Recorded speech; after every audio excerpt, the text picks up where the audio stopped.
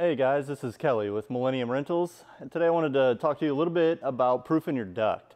It's probably one of the most important steps to fiber blowing, and also one of the most overlooked ones at cut corners or to short.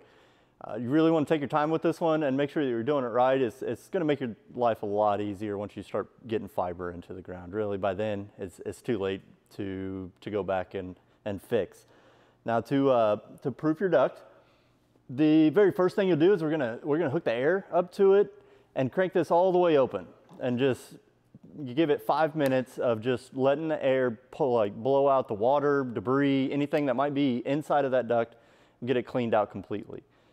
After we've completed that, we will run a sponge through it.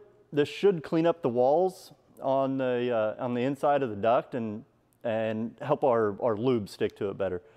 What we'll do is you'll use a little bit of lube. Now, it's recommended about 5 ounces for every 1,000 feet. If you're trying to blow a mile, that roughly translates to about 24 ounces. And now, selecting your blowing lube, there's a few options for it.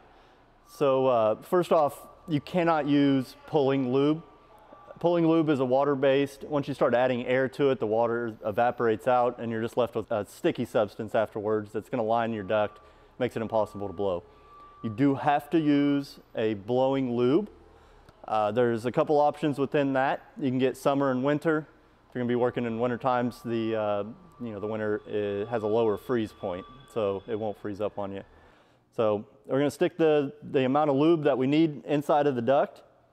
We're gonna shove this sponge in behind it, close everything up, and do the same thing. We'll crank our air all the way on. We're gonna let that sponge and that lube go down our duct to line the walls of it and also clean out anything else that might possibly be inside of it.